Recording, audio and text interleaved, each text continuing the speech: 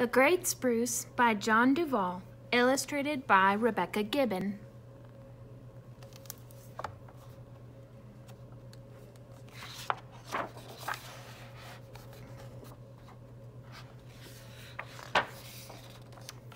Alec loved to climb trees. He climbed all the trees in town, the little apple trees, the wide willow trees, even the tall locust trees. But the tree he liked to climb the most was the great spruce. It was the most magical of all the trees, tall and strong and spreading ever upward.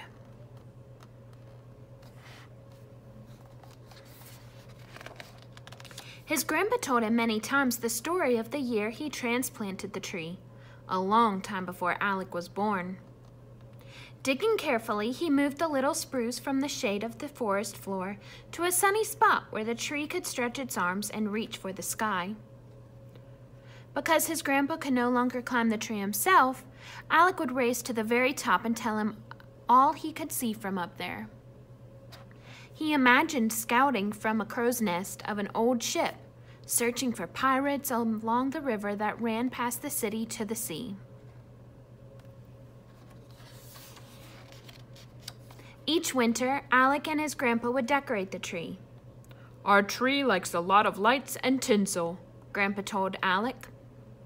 When they were done, their tree shone like a Christmas tree lighthouse.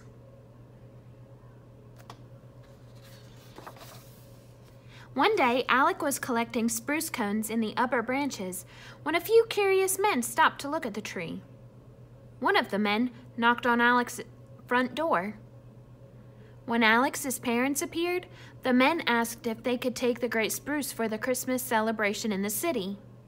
Alec's parents thought it would be a great honor and agreed, but Alec could not believe what he had heard. His tree would be gone forever. Oops. Days later, a crew arrived to remove the tree with a giant chainsaw. Everyone in town came to watch.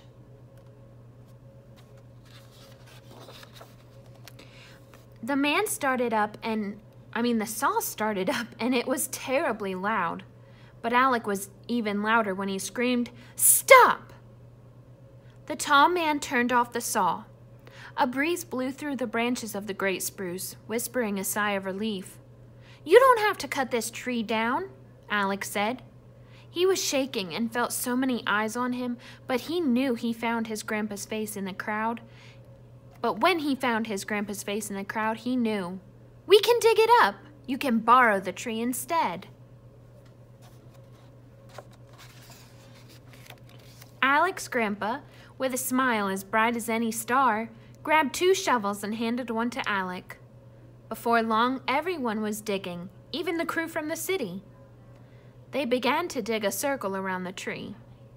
When they finished digging, they wrapped the tree's huge root ball with burlap and a big, thick rope.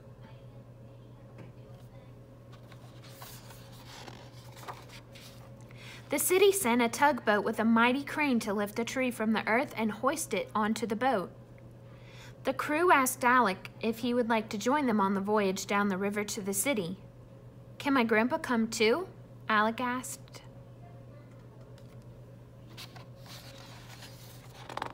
And so they set off down the dark and beautiful river as the townspeople and his parents cheered from the dock.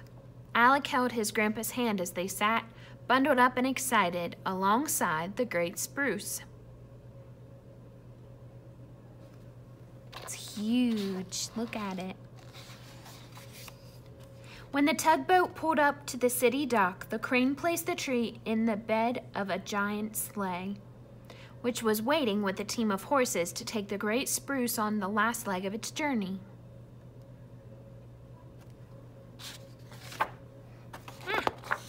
Up close, the city smelled like smoke and wind blew through the tall buildings. Car horns honked, a woman laughed, and Alec and his grandpa and the great spruce moved slowly through the streets among cheers and songs from happy faces.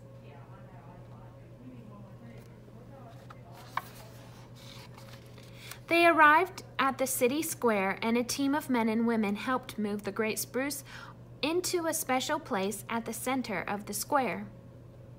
Alec and his grandpa drank hot chocolate and waited as the officials, his parents, and face after familiar face from home arrived at the square, gathering around the great spruce.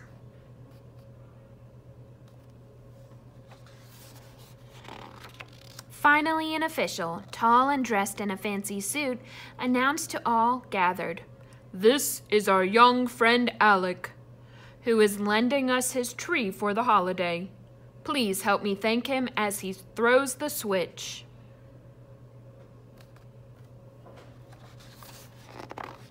The crowd cried out in joy at the sight of the magnificent spruce and its many-colored lights.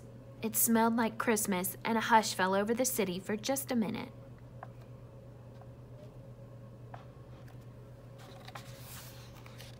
Suddenly, a young girl atop her father's shoulder shouted, "It's the most wonderful tree in the world! Can it stay here forever?" "We're just visiting," said Alec, "but here, take this cone. It has seeds inside. Plant them in good soil with lots of light, and don't forget to water them." After the holidays, the great spruce returned home to the earth.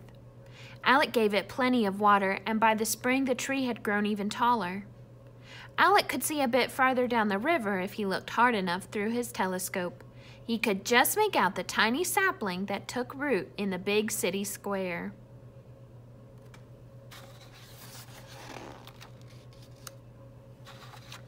The end.